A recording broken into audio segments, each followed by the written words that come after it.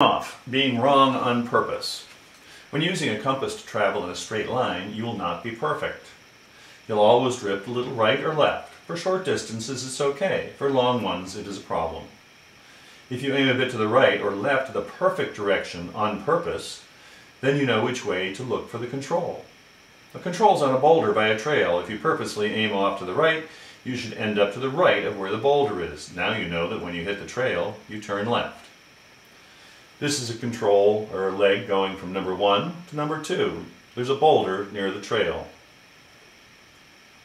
If you purposely aim off to the right, when you hit the trail, then you end up turning left so that you end up getting to the boulder. Likewise, you could end up aiming purposefully to the left, and when you hit the trail, you end up turning right. Aiming off.